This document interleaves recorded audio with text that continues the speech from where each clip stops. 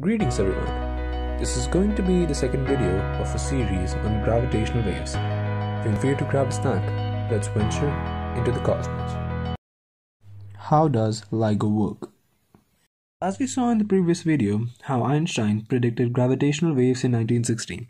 But when asked about their detection, he said drop the idea completely, as they were so faint it would be impossible to ever measure and detect them. But over time, there were many ideas that were put forward by various physicists, which eventually led to the construction of Laser Interferometer Gravitational Wave Observatory and major breakthrough of detection of gravitational waves in 2015. But who proposed the idea for detection of these waves?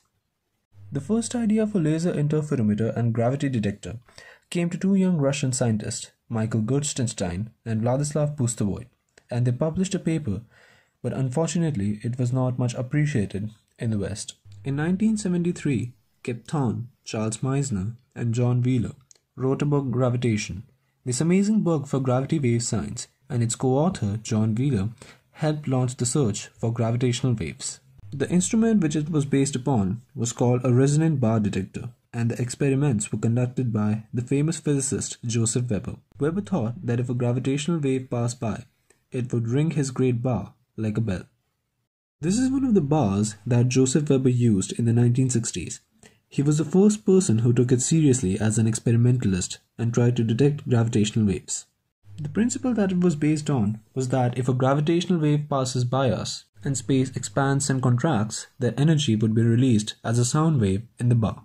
It was really controversial, and many don't give enough credit to his claims that he had actually detected gravitational waves. But it was his pioneering work that further gave many important ideas to build gravitational wave detectors. Around the late 1960s, Professor Rainer Weiss independently had the basic idea on how to build gravitational wave detector. And on how the idea came to him, he explains it something like this. When I was trying to explain to students general relativity, and I barely knew anything, there was a revolution going on in the whole idea of gravitation in the early 60s, and I wanted to be a part of it. And because I had spent time at Princeton, they thought I knew something about general relativity, which was absurd. The significant thing that I did was something a little different. I was trying to explain gravitational waves. I gave students a problem. How about using light measuring the motion of objects between geodesics? I mean, everybody got the problem, and mathematics is trivial, it turns out. It wasn't a hard problem, otherwise I wouldn't have been able to do it myself. And that was what I taught in that course, and was the one thing I really began to understand, and I realized, in the process of doing that you could make a detector that way.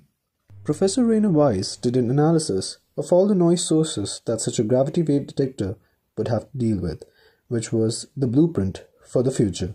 The analysis done by Professor Rainer Weiss really inspired Kip Thorne, and he said that it was the most powerful paper of its sort that I've ever read in terms of vision for the future. And although way before, when he first heard about the accuracy and precision that the laser interferometer would be built in the future, which is about 1/10 billionth the wavelength of light, he wrote in his book Gravitation, it seems unlikely that this is ever going to work. And then he spent major part of his career trying to make it work.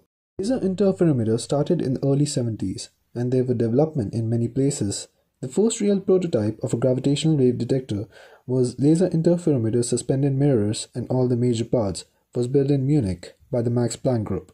It took about 5 years for physical building and another 5 to make it work. Each arm of the interferometer is about 4 kilometers, that is 4,000 meters, and the precision that was required to make it work is 10 to the power minus 21 meters, and when we multiply it, we get something about 10 to the power minus 18 meters. Most people, when this was proposed, thought that this was completely insane and no one could do something like this. It was used in measurement, which is about 10 to the power minus 6 or 1 micron, and we need to measure about 10 to the power minus 18. So if we have a factor of 10 to the power minus 12, that needs to be covered. Well, this is the unique device which is optimized to detect ripples in the fabric of space-time. This is Ligo, which is located in Hanford, and another identical one, this is in Louisiana. The beam tubes of the interferometer extend up to 4 kilometers. It's evacuated to about 1 trillion the density of breathable atmosphere. These units are horizontal axis modules, which acts as a housing unit for the laser beam at the start of the journey. The dome mirror bounces the laser beams back and forth many times that sharpen the beam frequency and increases its power through resonance.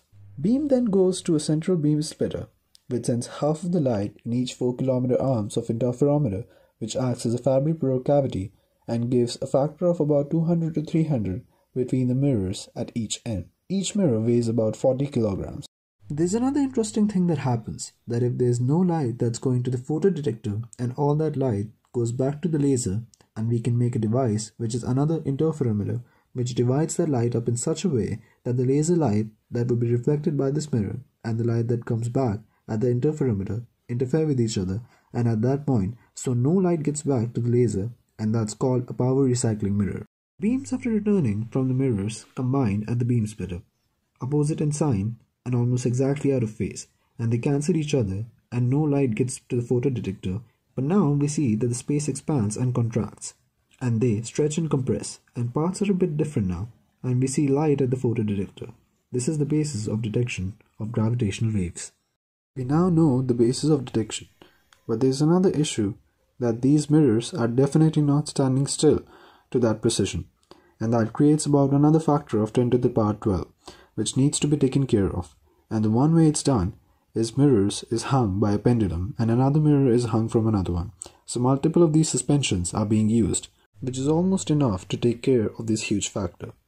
Another platform is made which measures the noise and destroys it, whose function is similar to the noise-cancelling headphones we have at home.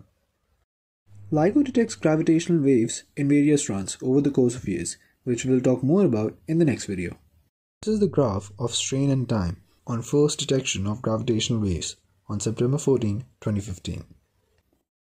There were a lot of people involved in this fabulous project who worked for years, various ideas proposed by various physicists, various papers written to construction of Ligo, and which led to mind-blowing discovery of gravitational waves in 2015, which revolutionized our understanding of the universe. I want to thank you so much for watching, and I'll see you here again in Astrophile. If you like the content, feel free to hit the subscribe button and press the bell icon so you never miss any upload.